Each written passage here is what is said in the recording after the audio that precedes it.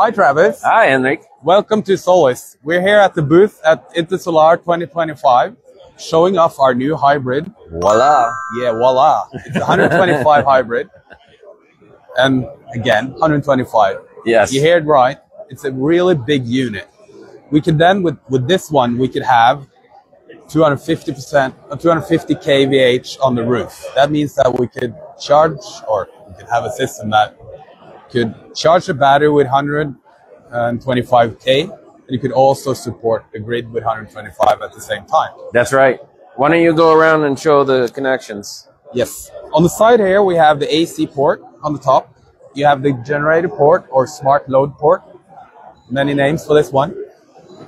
Here you have the backup port, which will support backup critical loads for when you have power outages, which we had in Spain the other week. And okay. I know Travis was there, so he knows all about it. Beside those, you have the DC port for the battery. Each port has 100 amps per port. That means that you have 125K you can charge your battery with. You could either choose to have a battery for each port, or you could have one battery for both. That means that you need to set up the system with a single BMS dual DC. Beside those, you have the MPPTs. We have 10 of them. Each have 2 strings. Each of the strings have 21 amps, so that they will support the new big panels that we see. You have 2 DC switches.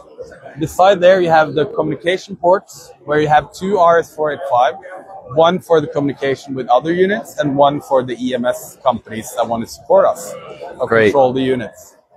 And then you have the data logger, which everyone knows, S2-BL-ST, supports either Wi-Fi or LAN. You could also use the 4G unit for that if you want to. So, Henrik, why don't you tell us the story of how this came to be?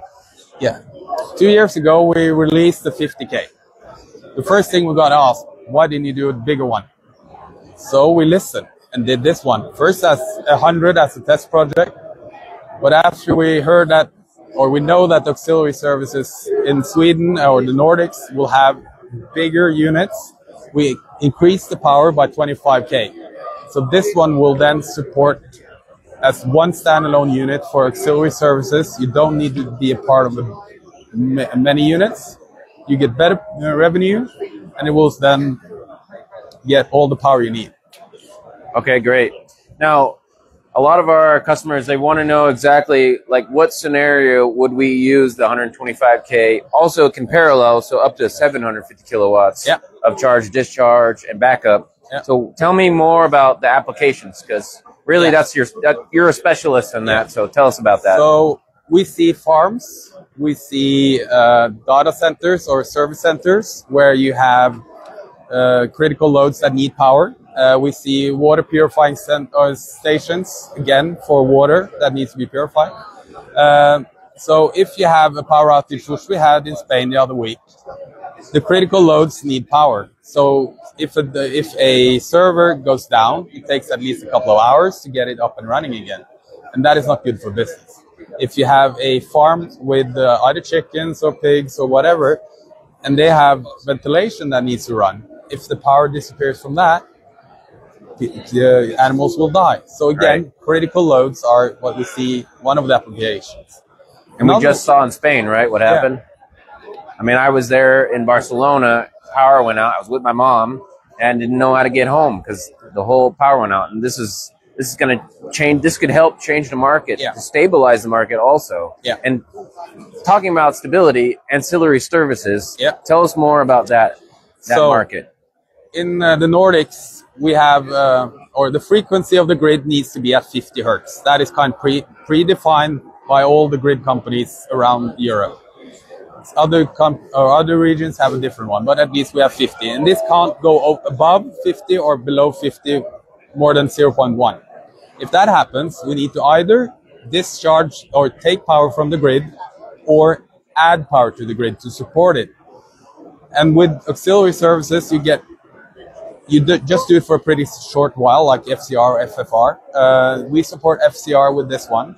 We'll kick in a big amount of, say, 125K for a couple of seconds. That will stabilize the grid, or we will discharge the grid with 125K. So we'll stabilize.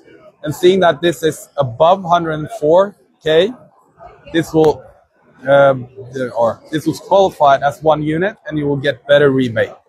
Great, great. Now, we've been kind of marketing a lot about a 4-in-1 solution. Yep. Now, I really want to explain that. Can you help me with that, please? Okay. We have a PCS, which controls the battery. Wait, what's the PCS?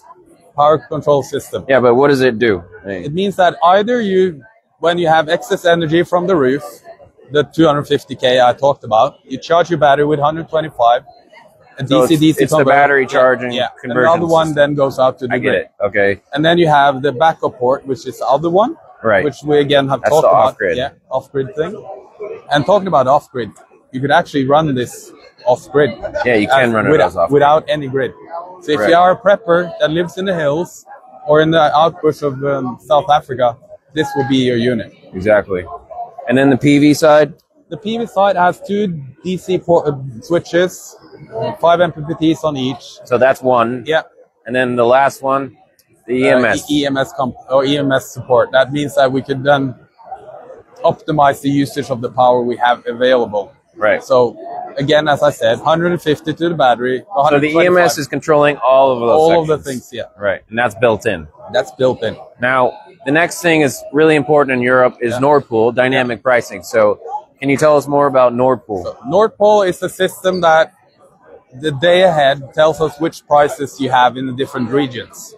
And again, like if you have, and that takes into account the weather. If you have a lot of water power or you have a lot of wind, the prices goes down. If you have, you know that you're not going to have enough wind or not enough water, the prices will go up and power will be more expensive. So the Nord Pool we use into our AI or peak value arbitrage system that Jordi talked about yesterday. But in short, you will sell when the price is high, get paid, and you will then buy when the price is low or minus. Kind of digging like after Bitcoin. I think it's great because you know the prices ahead of time. Yeah. You know what it's going to, and you can just prepare for that ahead of time.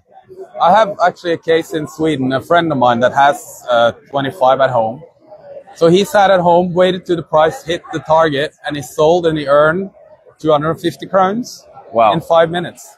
Wow. Doing the discharge. Yeah, I talked to a guy from Lithuania today, and he said the pricing can swing from 0 all the way up to 800 euros per megawatt hour. Yeah. That's just crazy to me. Yeah, it's wild. Right. I heard this has unbalanced. Can you talk about that? Yeah, unbalanced is a really nice feature we have.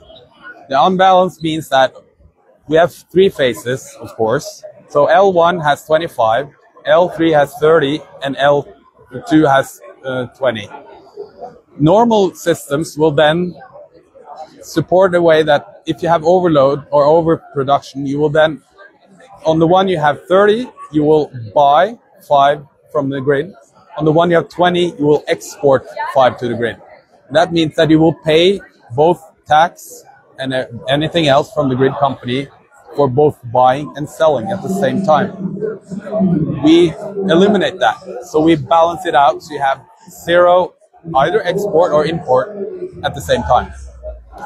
So that also sounds like it's helped stabilizing the grid too, right? Of course it will. Right, because you're not injecting more on one phase and then buying more on another phase, which is terrible for the grid to be able to manage. Yeah, so that's again the reason why, at least in the Nordics, we don't allow single-phase inverters, because that will give you an unbalanced grid. Right.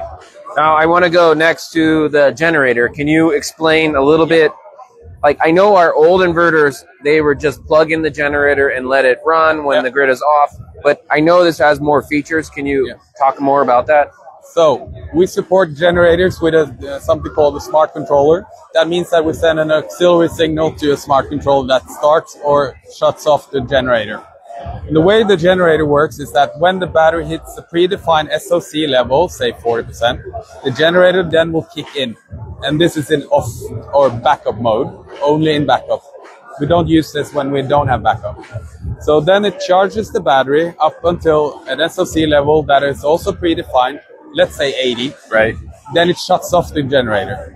But at the same time as charging the battery, it also supports the backup load.